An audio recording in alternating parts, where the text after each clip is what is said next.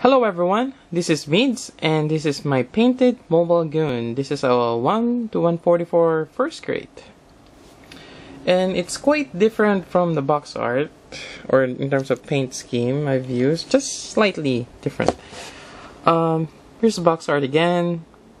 I did choose a different green for the feet, and that, phallus part there.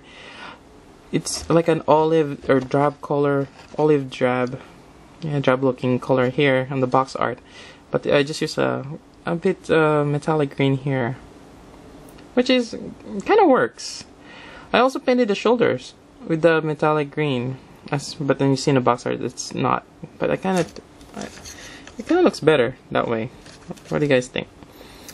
Otherwise, like you see in the hand over there with the missles and the vents, I've used copper, which is really nice. Kind of looks like orange, and not really orange.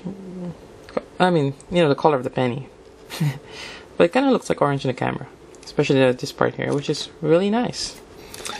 And otherwise, I use gunmetal for the face, torso, or I mean, the face on the torso, and the feet. And I use this metallic brown for the lower part, or pretty much the rest of his body. And on the back, again, you can see that metallic brown and gunmetal. Pretty much I just copied the paint scheme they have on the back of the box, or the side of the box, which is very helpful. And there you go. If you're not gonna be painting this guy, just have the stickers. This is pretty much the side here of the head, the forehead, the eye area with the green, as you can see, and this part here, which is kind of lacking. I really recommend you, if you get a first grade 1.44, just experiment painting with it. I think that's mostly what they're for, just have fun painting with them. And yep. So I really recommend this kit, especially if you're gonna paint it.